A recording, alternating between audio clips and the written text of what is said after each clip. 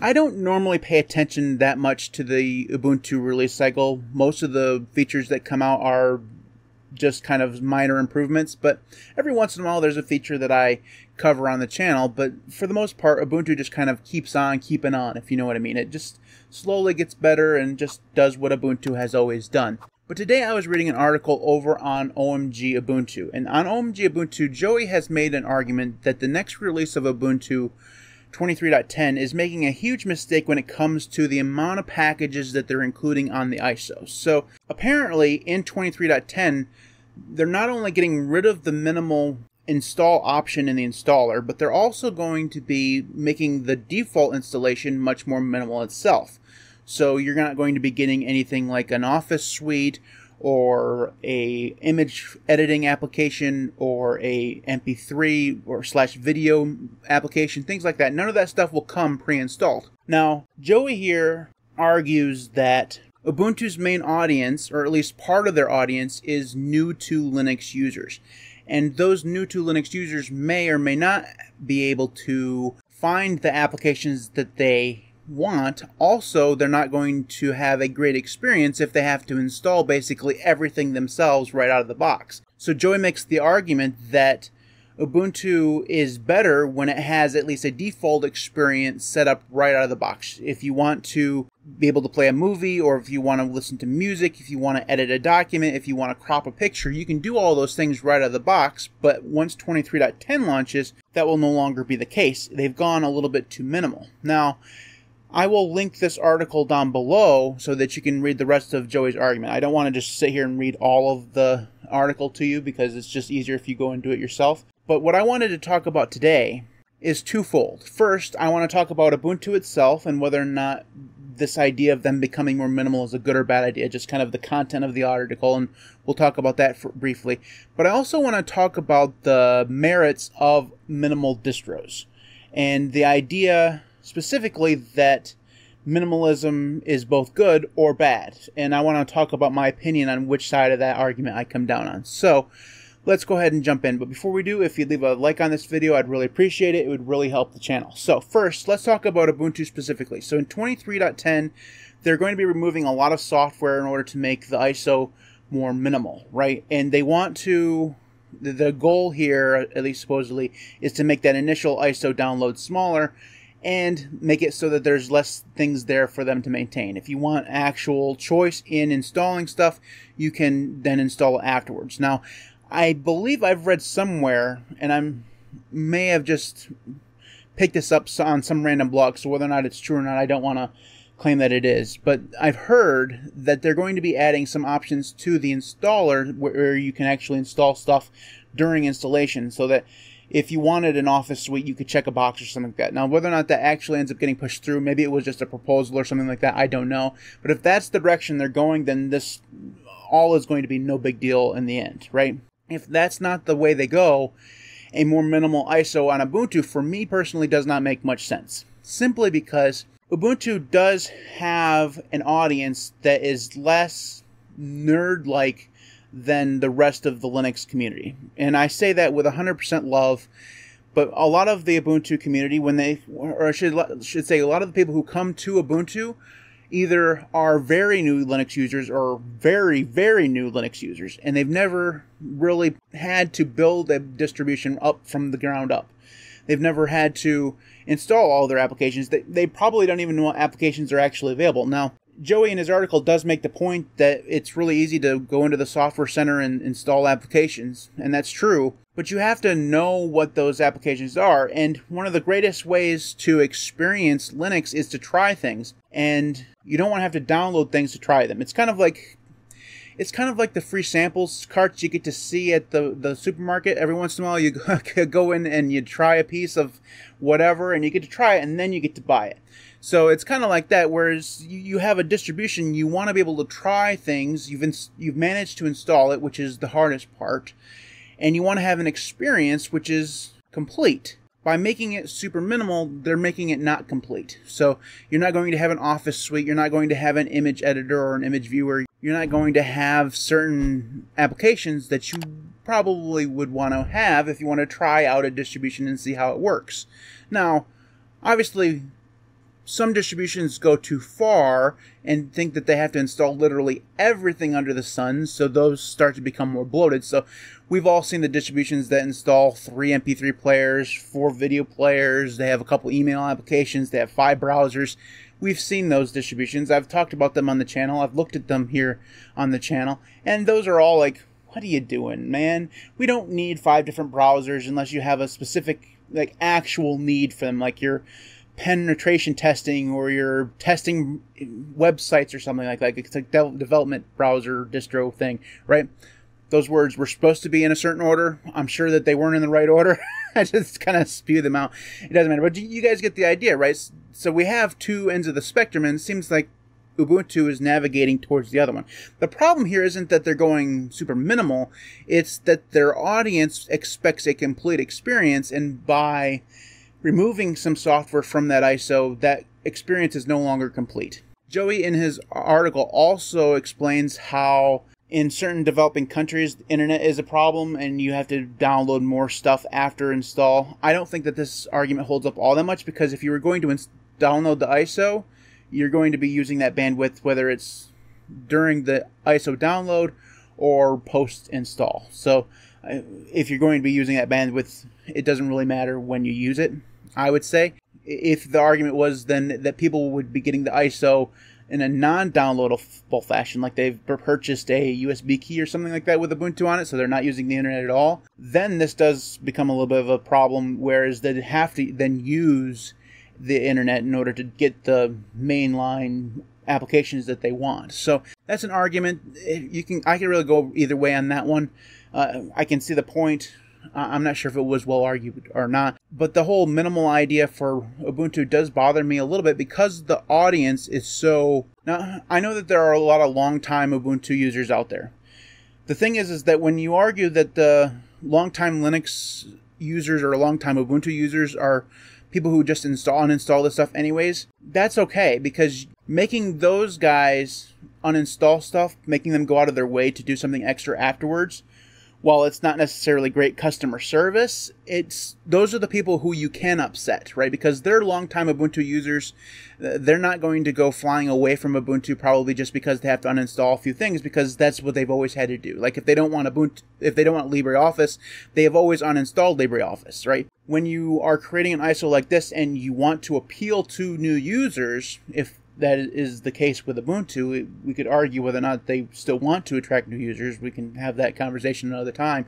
But if they do want to attract new users, they have to kind of keep in mind that new users do want that complete experience. And you don't want... New users who are just coming to Linux are much more likely to hop to a different distro or go back to Windows than your longtime Ubuntu users. So you want to have that first experience, that first impression, to be really, really good. Otherwise, they're going to go elsewhere. Now, that's not that big of a deal. I mean, we really don't want them to go back to Windows, but hopefully they'll, at least if they do leave Ubuntu, they'll go to another Linux distro. But the idea is that you want that first experience to be as good as possible, and by going so super minimal, maybe that's no longer the case with Ubuntu. So that's the Ubuntu thing. Let's go ahead and jump in and talk about the minimal ISO argument overall, like more broadly.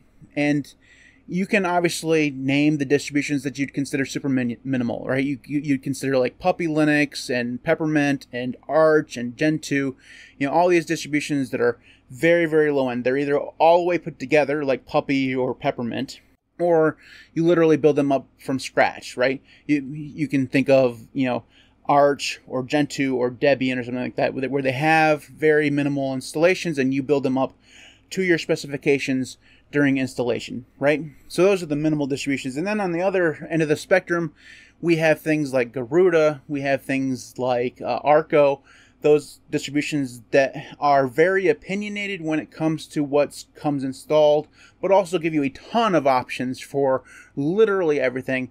The installation probably is going to take 2 or 3 times as long as an Ubuntu install, simply because it gives you a ton of different options. Now, Arco does have their minimal or beginner user installation, so you can go a little bit different direction than that. But the point of Arco has always been giving the user as much choice as possible, and that does at times make it seem much more bloated than things on the other end of the spectrum, right? So Obviously, many distributions have come down on one side or the other.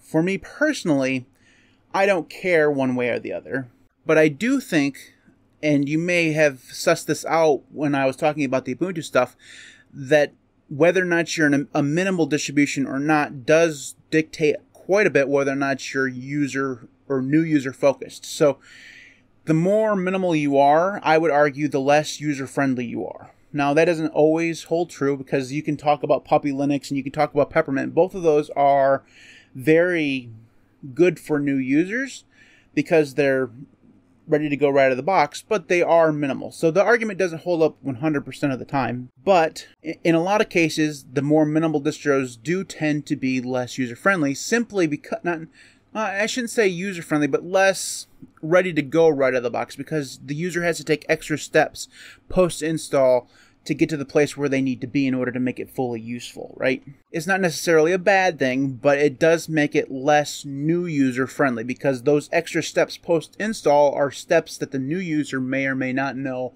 that they need to take, or how to take them, right? And a lot of times it's just a matter of opening up the Software Center, but then they have to know what things to download, and having some things pre-installed that they can just click on, and like if they click on LibreOffice, they're going to know, hey, wow, that's an Office program, right?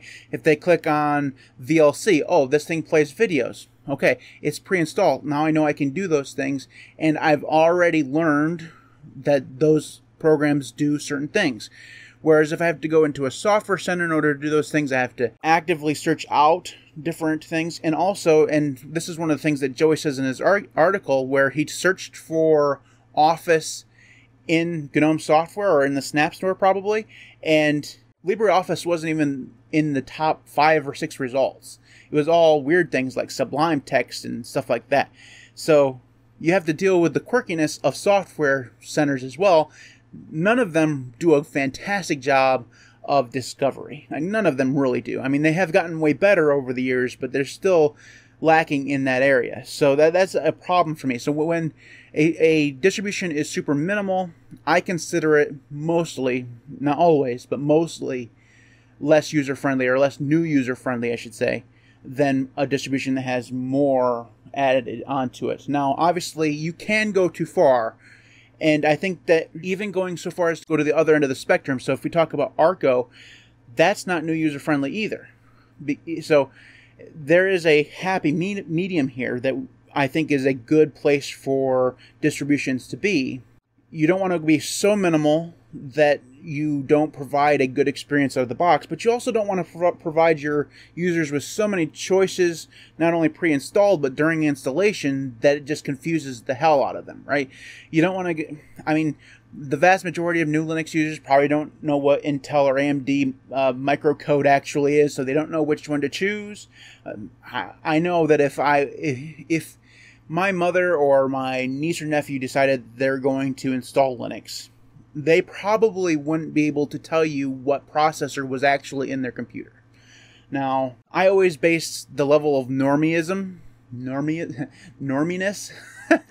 the level of the person being a normie, I'm going to come up with a word for that eventually, based on the people that I know, right? And the normal people in my life don't pay a lot of attention to what's in their software, so, or in their hardware. So asking them to make choices for dependencies that they need in order for their computer to run, probably not a good idea. Also, you don't want to have them to have to make choices between different Office suites or different video players or stuff like that. So the best new user distros, I would argue, are those that are very opinionated, but also somewhere in the middle of minimal and bloated. So things that, and I would say that prior to the 23.10 changes, Ubuntu hit this right on the nose, because they included LibreOffice. You had an Office suite. They had they had Thunderbird, so you had an email client. They had I think they had Rhythmbox for music, right? I'm not sure what they had for. Oh, they probably had GNOME Videos for video. So they had all the major main things that you would want installed out of the box, so you could just go to Ubuntu and you could use it. That's the perfect new user distro. It has all the stuff. Now, if you want extra stuff, if you need CAD stuff, or if you want to change browsers, then you make that extra effort to go search out that software. But the initial first use experience is all set and ready to go. You can do literally everything you'd want to do, at least in terms of basic stuff, right out of the box. Once you go to minimal, that experience falls apart. Once you go to bloated, it becomes too confusing. So the best new user experiences for a Linux distro are right down the middle, when the distro maintainer has made the choices for the user out of the box. Now, it doesn't mean that they are going to be forced to use those things. They can obviously uninstall stuff. They can reinstall different options, all that stuff. That's what makes Linux great. But the whole point of a Linux distro, and I think Joey makes this argument as well in his article, is that distros should be opinionated things that the distro maintainer is presenting to you, right? The distro has made choices for you. That's what draws you to a certain distro. So if you are someone who really likes options but likes all the GUI stuff, maybe Arco is the way to go. If you really like the design look of Garuda, that's the way to go. Maybe the same thing with Manjaro. You really like the way Manjaro looks. You like the idea of Arch, but maybe it's a little bit stable. All of these opinionated opinions that the distro maintainers have made is what draws people to a certain distro over another. Once you take out the opinionated stuff that goes into a distro and just make it super minimal, it's no longer a full and complete distribution. It's just a minimal ISO. So to me personally, like I said, I think that the minimal idea is fantastic for people who are longtime Linux users, people who understand and pretty much know the things that go around Linux. They know all the application options. They already have their preferences baked in, whether or not they like GIMP over Krita or Kdenlive over Olive or whatever. They have all their preferences, and they're always going to go make those choices post-install anyways. They probably have a script to do it because they're nerds. When it comes to new Linux users, they don't have that experience. So having a template out of the box helps them. And I think that in broad sense, not just on the Ubuntu thing, but in a broad sense, the more opinionated distros that are able to hone it so that it's not bloated, but well opinionated and has all the things that you need to do right out of the box, I think those are the best distros. So in the comment section below, where do you come down on this? What's better, a minimal distribution or a bloated distribution, or is it better right down the center, like I think? So in the comment section below, let me know what you think. If you haven't already, leave a thumbs up on this video. I'd really appreciate it. You guys are awesome for doing so. It really does help the channel. You can follow me on Mastodon or Odyssey. Those links will be in the video description. You can support me on Patreon at patreon.com/linuxcast. You can support me on Ko-fi at ko-fi.com/linuxcast. Thanks to everybody who does support me on Patreon and YouTube. You guys are all absolutely amazing. Without you, the channel just would not be anywhere near where it is right now. So thank you so very, very much for your support. Just truly, thank you so very, very much. Thanks everybody for watching. I'll see you next time. Stay safe and happy and all that stuff. I'll see you next time.